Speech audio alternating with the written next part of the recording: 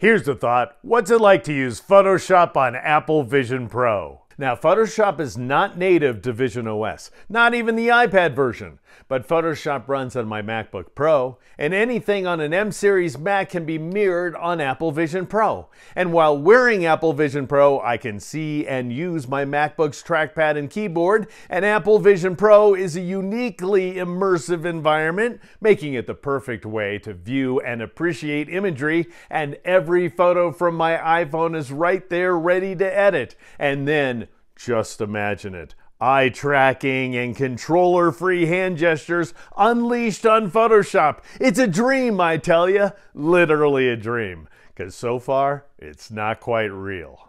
Okay, so here's my virtual Mac screen as a 4K window. You get one window for your Mac, that's it. So if you're used to working across multiple displays with panels on one screen and images on another, just be aware this one window will have to do. But actually, for all kinds of reasons, that's more than acceptable. After all, this is not a display. This is your entire observable world, and this virtual window is as big or as small or as far away or as close at hand as you want it to be. So watch this. I'll move Photoshop to the middle of my field of view, and I'll drag one or more corners of the window to make it super big. I mean, to see Photoshop like this in what passes for the real world, I'd have to press my nose to a physical display. I say this from personal experience, by the way. Fresh out of school, my first computer was a Mac, the 1984 128K. Back then, my near vision was sufficiently good that I really did press my nose to the screen to modify individual pixels. And now, with my properly calibrated Apple Vision Pro, I think I can see just as well. This looks to me like a bigger, better, sharper experience than what I enjoyed when I actually possessed better eyes. And that's just Photoshop. You can run as many visionOS apps as you like, which means you can have music on one side, a bunch of browsers on another, whatever. And not only am I not switching away from Photoshop, that's key, but I'm not craning my neck between monitors or having my iPhone and iPad sitting at my side. I just look around and everything is there.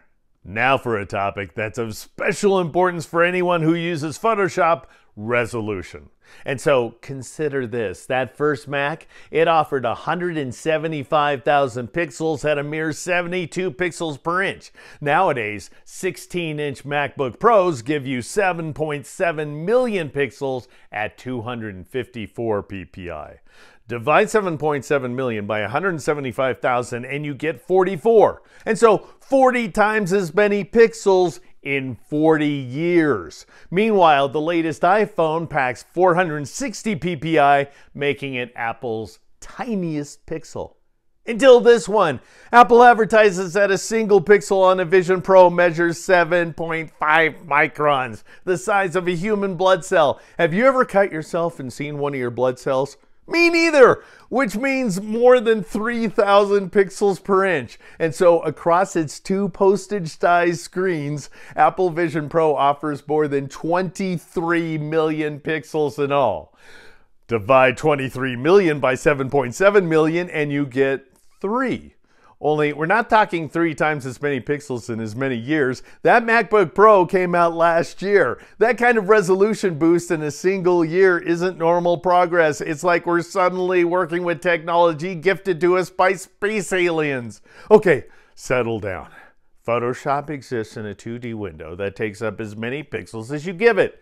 So probably not 23 million, but this is me talking. 40 years of Macs and 34 years of Photoshop has trained my eyes to recognize every pixel that crosses my path. And I, for one, am not even thinking about pixels when using my Apple Vision Pro.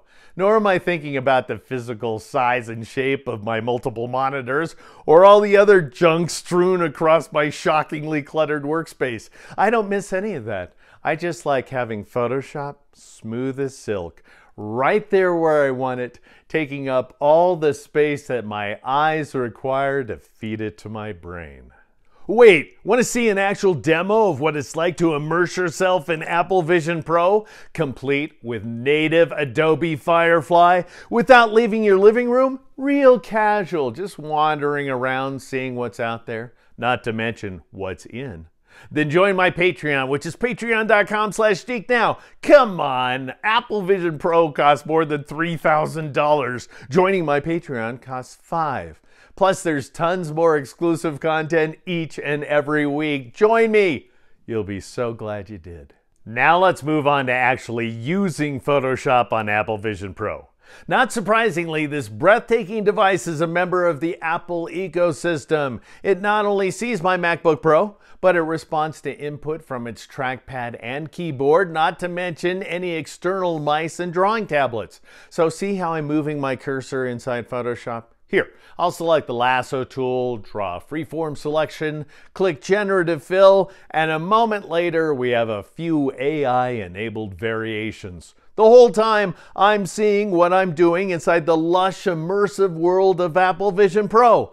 But it gets better. If I move my cursor outside Photoshop into any of my visionOS apps, there's that white circle, just like I might see on my iPad, which means I can control any of these windows using that same trackpad, and I can use my actual physical keyboard if I prefer it to the virtual keyboard provided by visionOS.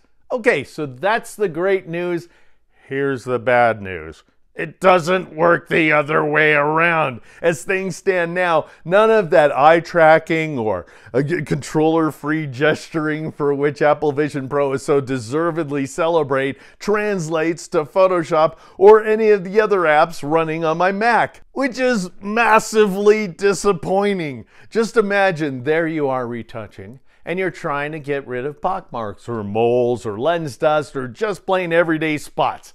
Every image has them, and despite all kinds of community recipes, nothing actually works except clicking with the spot healing brush. You know the drill. Find a spot, click on it, find another spot, click on it, find another spot, click. There are days when I think podcasts were invented just so I can zone out and click spots. Enter Apple Vision Pro. Thanks to its amazing space alien design, all I have to do is look at a spot and tap my fingers. I'm literally Cyclops from the X-Men blasting healing out of my eyes. It's not hunt down a spot and then click on it, which literally takes as long to do as it does to say. The looking is the healing. The thinking is the doing. And for at least as long as it takes your competition to shell out the thousands of dollars they never will spend on Apple Vision Pro, not to mention shed their Windows machines and buy into the whole Apple ecosystem, you are an image editing superhero. Anyway, that's what I was going to share with you today, only I can't because it's not true. Yes, you can use Lightroom on Apple Vision Pro and really actually heal spots just by looking at them, which is swell. Adobe also makes Fresco available to visionOS, which means you can paint directly with your finger like I'm doing now. It's not pressure sensitive, not yet anyway. Still, it's pretty awesome. But I'm just saying, a dozen Lightrooms and 100 Frescos don't add up to Photoshop. Who's up for a few takeaways? First, for spots, try out Lightroom running on Apple Vision Pro. I'll even show you that at my Patreon. Second, if you decide to shell out real money for Apple Vision Pro, probably for the immersive 3D movies and the disquieting Uncanny Valley FaceTime, it really does work as the world's best possible Macintosh display. Seriously, the screen technology will blow you away. And then hope that one day real soon, Apple sees fit to complete its so-called ecosystem by sharing Vision Pro input with the Mac. And third, let me leave you with a thought experiment. Over the next few days, go around your home or your office, not to mention your local coffee shop or sports bar, and count all the screens. Flat screen LCDs that cost thousands of dollars a piece, far more than Apple Vision Pro. And then imagine them blissfully gone to an enormous landfill or possibly forming a shiny new flat screen island out at sea, replaced by the infinite virtual screens that over the next decade will most assuredly melt that pixel-based noise from our everyday lives. And look forward to a day somewhere along the line when we can finally zap real-world healing out of our superhero eyes, not in Lightroom, but in the fully immersive, all-powerful world of Photoshop.